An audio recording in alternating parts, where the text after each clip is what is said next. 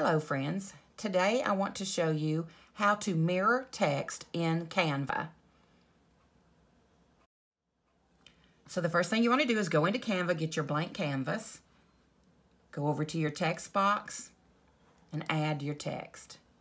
Here we're going to make it say how to mirror.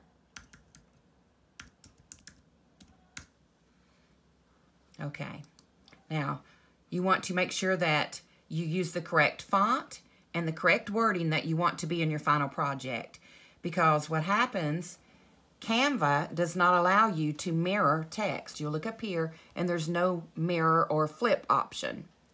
So in order to get around that, you have to take your text and turn it into an image. To do that, you just go up here to your share button, come down and download that. It's going to download that as an image on your computer. And here we have it.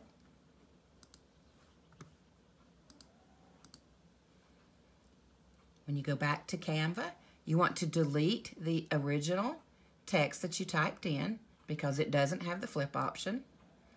You want to come over here to upload, and you're going to upload that how to mirror your text into Canva.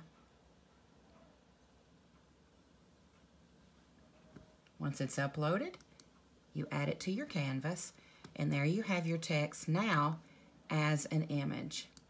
You'll notice up here we do have the flip option. So you just want to go to flip and flip that horizontally.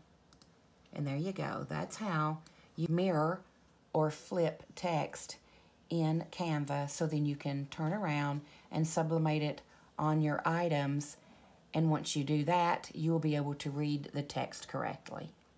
I hope this helps you. If you have any other questions or suggestions, please let us know.